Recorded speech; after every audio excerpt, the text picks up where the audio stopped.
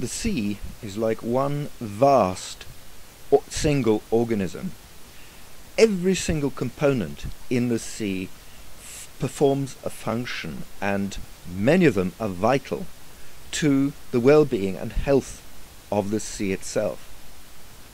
If you remove any of these factors, you unbalance the sea, and other factors, which are completely unexpected, come into play.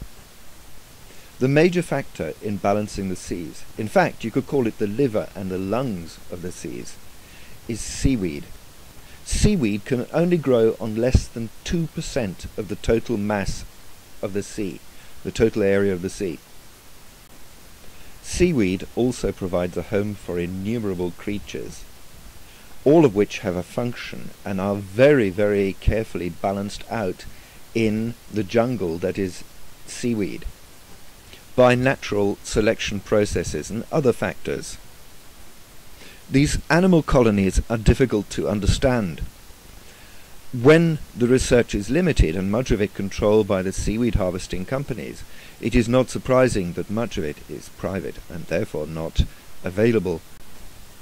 There is no doubt the events recorded in these videos have been caused by an imbalance in the areas where they occurred. Officially, the cause is unknown, but these are areas where large-scale seaweed harvesting has been going on for a very long time. These events are caused by an overabundance of nutrients, mainly nitrogen and phosphates. As you can see from the paper, seaweed removes nitrogen and phosphates. The next paper is from the Seaweed Symposium of 2011. It's from the leading company on seaweed harvesting on the Norwegian coast. It essentially says that it controls the harvesting and it controls the research.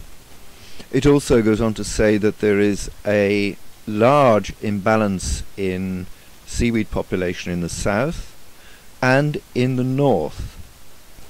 This paper goes on to say how much seaweed in the south has disappeared. It also goes on to say that Norway is beginning to experience the same seaweed growth that France and other countries have begun to experience. This is a paper produced by the Environmental Service in the UK on the feasibility of seaweed harvesting in Northern Ireland. Here it says that mechanical harvesting techniques could threaten the marine ecosystem and damage the sea bed. In other words, the biggest factor in preventing the regrowth and sustainability of seaweed could be the seaweed harvesting activities. Here it says it removes sediments and nutrients, improving the food supply of independent biological communities. One of the theories for the disappearance of certain types of seaweed in the south of Norway is that sediment has caused it. The simple fact is that if the seaweed removes the sediment, you remove the seaweed, then the sediment doesn't get removed, then the sediment stops the regrowth of seaweed. Seaweed, like any plant, requires sunlight to grow. Very simple, very basic, hardly rocket science. This piece talks about how much wave damping seaweed does and how its removal could be responsible for coastal erosion. This we already know in a paper produced in Norway, in fact produced here at Hustad. In fact, the whole paper is a very sensible report on the possibility of utilizing seaweed and harvesting it sustainably. Unfortunately, the regulation of seaweed harvesting is mostly down to the companies doing the seaweed harvesting themselves, as we have seen from FMC's own report. This report from the Natural Environment Research Council talks about dead zones in the sea. These have been gradually growing and are of increasing occurrence. They are areas where there is no oxygen, in fact very often no oxygen at all, so nothing grows there. No fish, no plants, nothing. As seaweed is responsible for maintaining the sea, this is of very deep concern. It goes on to say that profound ecosystem level changes are now evident. It goes on further to say that aquatic nutrient enrichment strongly influences the fate and effects of other non-nutrients contaminants, including pathogens.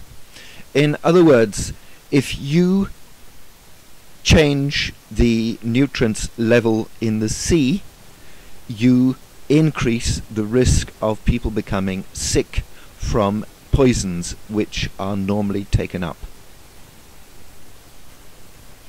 A survey found that Norway had some 80 million tons of seaweed. So why should the removal of 200,000 tons per year of a plant that regrows anyway have any serious effect on the ecosystem?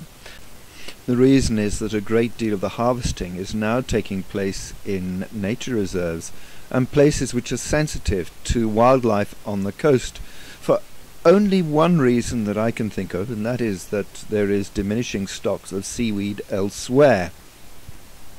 This article talks about 9 nature reserves, bird reserves, being opened to seaweed harvesting, and the locals protesting bitterly about this, but their pleas falling on deaf ears. Neither the seaweed harvesting company nor the state seems to be sensitive to any wildlife issues. As every part of the North Sea is connected to every other part of the North Sea, what happens in Norway undoubtedly has effects in other parts. The damage to the seaweed beds in the south and the disappearance of the seaweed beds in the north has been ascribed to many things. There is only one new factor in the last 30 years which has come to affect the seabed, and that is taretråling. Is it actually sensible or even sane to allow a company whose stated aim is simply profit to have control of activities which could affect the lives, health and well-being of every person on this planet? There are very few uses for seaweed which are vital. It seems that if the damage to the seaweed beds extends further along the coast and they disappear completely, then every single one of us, man, woman and child, will have to pay. If you are interested in how much, then this article from the BBC may give you some idea. The answer is far more than the seaweed companies have ever earned from the seaweed harvesting, and they won't be the ones who have to pay. It'll be us. The record of major companies, the environment and our health is not a happy one.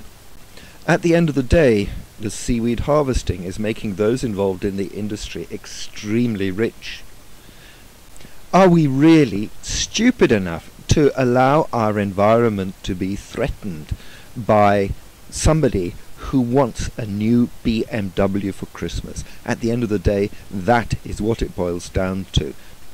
We can guess at some of the deleterious effects of seaweed harvesting, but we cannot guess at the long-term effects. We are talking about 30 or 40 years.